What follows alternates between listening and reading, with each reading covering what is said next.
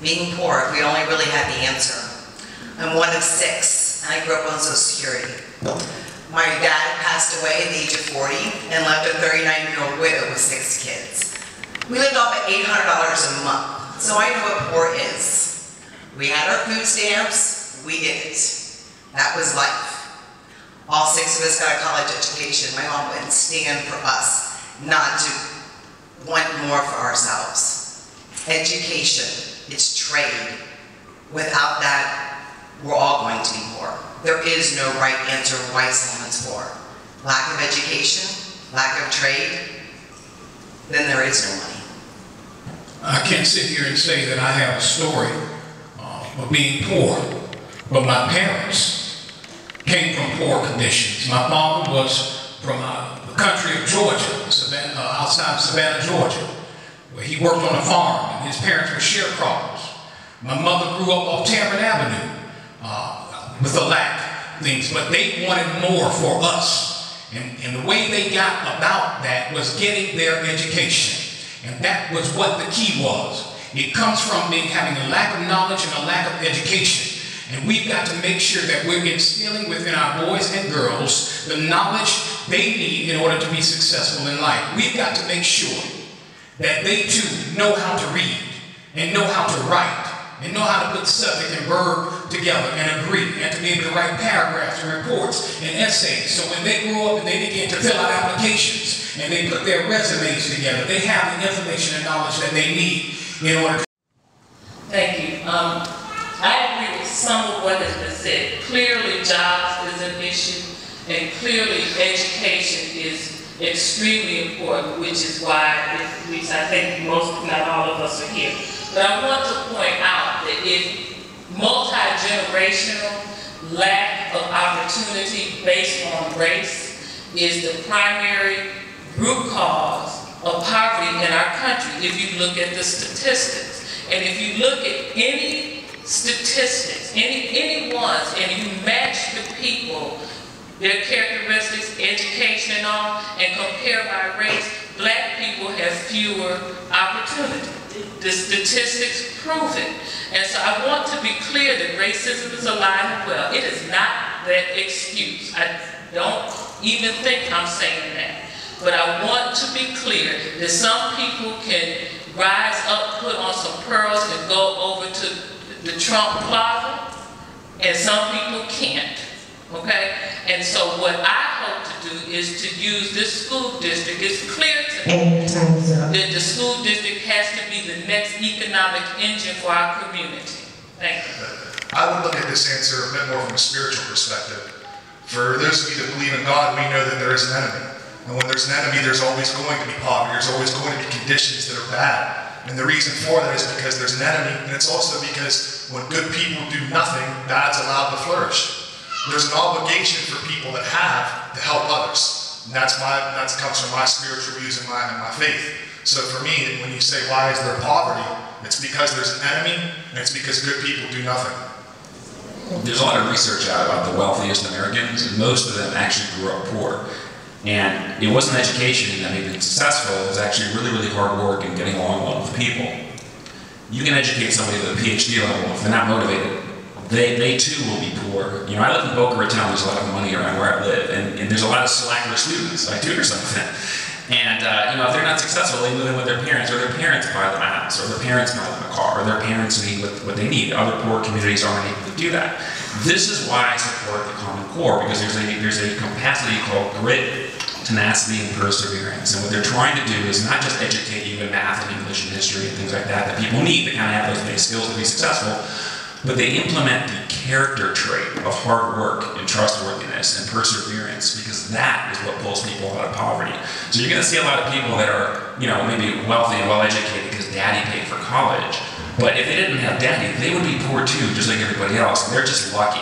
So what we have to understand is that the research suggests that we really need grit, tenacity, and perseverance. I just want to remind everyone, the Superintendent Task Force has discovered that we have a deficit model of teaching and a deficit model of everything that's going on. So in the deficit, we're going to have to look at equity in order to move ourselves forward as it relates to poverty and everything. And the next question? Are you in support of the ongoing training of undoing racism for all staff, along with the continued funding for this training? Absolutely. I think that's a fascinating training and I can't wait to attend. I'm going to be there in September when it occurs, and I think that it should be mandatory for all of our staff to attend. I think you can't deal with an issue until you identify it, and that's what we need to do as a school district. As a teacher throughout my career, I've attended all sorts of training pertaining to racism in the classroom and in the school institution. I agree that it's extremely important that we continue these types of trainings for one reason. Even teachers who are not racist, who have no racist tendencies, it still helps any teacher to understand the situation that another person goes through based on their racial experiences and the racial history in this country. So whether or not there's racism in the classroom, in certain cases there is, in certain cases there isn't, everybody who works in the schools with the diverse population that we have benefits from understanding what different races and different cultures and ethnicities go through. So this training is extremely valuable, if only to gain perspective, to truly understand the students we're trying to teach. Otherwise, you're going to be at a disadvantage in getting them to learn and trust you in the classroom as a teacher.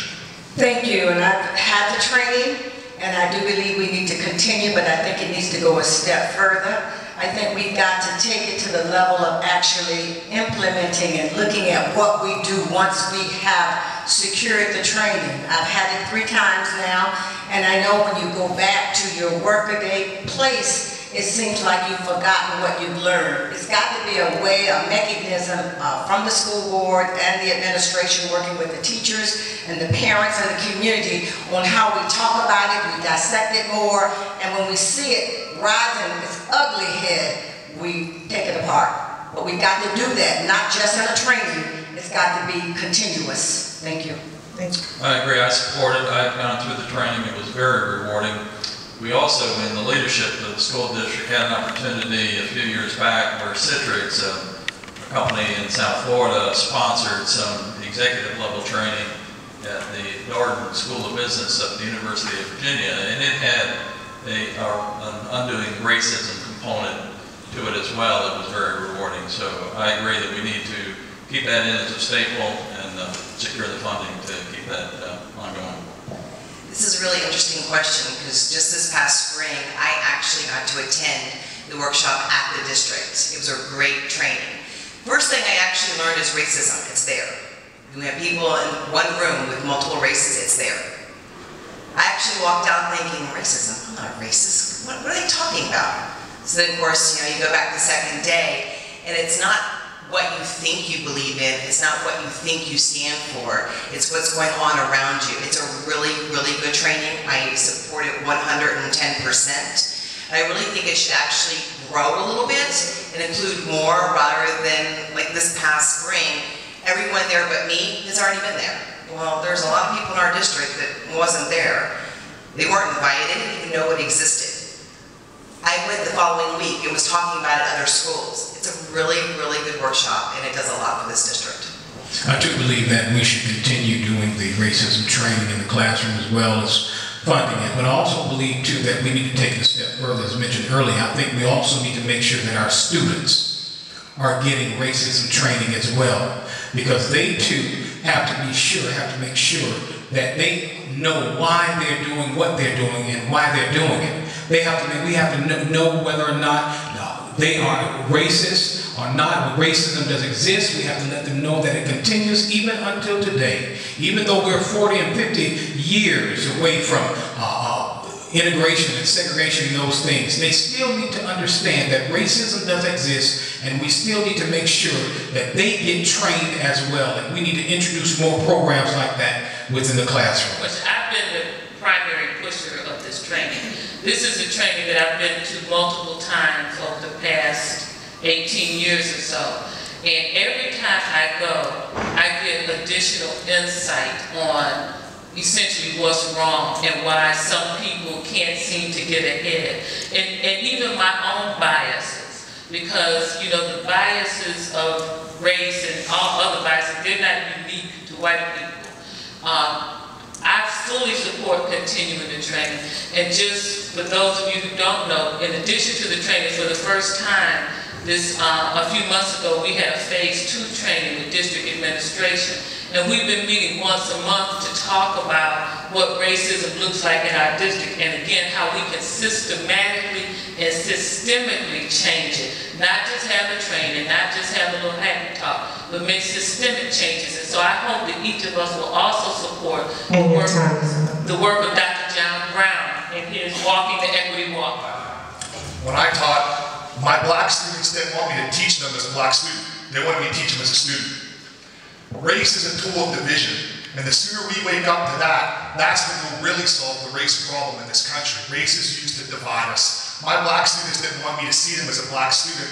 They wanted me to see them as a student. So for me, when we talk about race, it's continuing to divide us instead of bringing us together. So for me, I don't support it. What I support is treating everybody the same.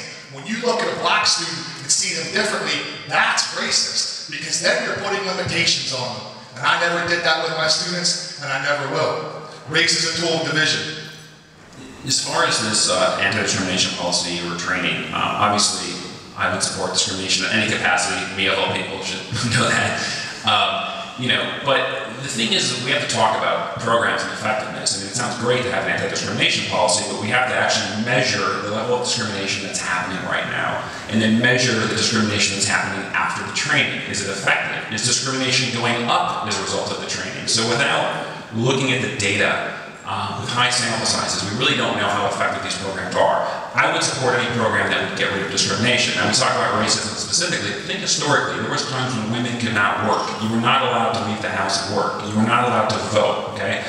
Then Rosa Parks didn't give up her seat on the bus, which was great. And at that time, people were like, oh my God, how could she do that, right? And now we have civil rights progress. Look at homosexual people today. I mean, look at the discrimination that they faced. In the 80s, teachers who were gay were being sought after and fired. Okay, and then there's people like myself who engage in perfectly lawful conduct on my own time and not discriminated against. There's teachers who model in bikinis and they lose their jobs and they're great teachers. We need to end discrimination, and when we do that, better teachers will come in because they won't choose other careers so they don't have to live under a microscope. Thank you, and I'm very fortunate. I was able to attend the Undoing Racism training, and I look forward to going through it again. At first I thought, why am I doing this? I don't discriminate. I learned so much about myself. I was told it would change me, and it did change me. One of the things I learned, which is actually going to sound funny to all of you, but through the training I learned that because I'm Jewish, I'm not really part of that white group that, that had targeted certain groups, that I'm not seen as being white.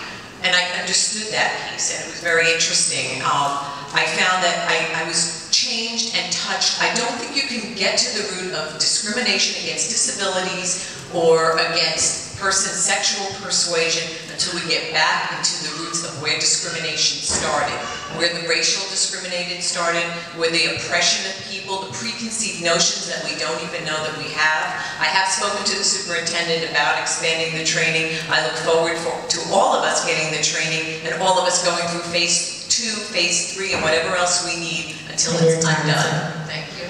What do you think about the initiatives that are coming out of the African and African American Male Task Force? I was able to achieve the most recent task force meeting. My principal at Park Vista High School is one of the committee members on one of the many subcommittees that exist on the task force. It's my understanding that for years it languished, for years it did not meet, for years it was ineffective because people from the community didn't tend to engage as they had promised to, but those numbers, number of people attending, has increased recently, and the feedback that I've gotten from individuals who serve on the various committees of the task force are that there is positive momentum going forward.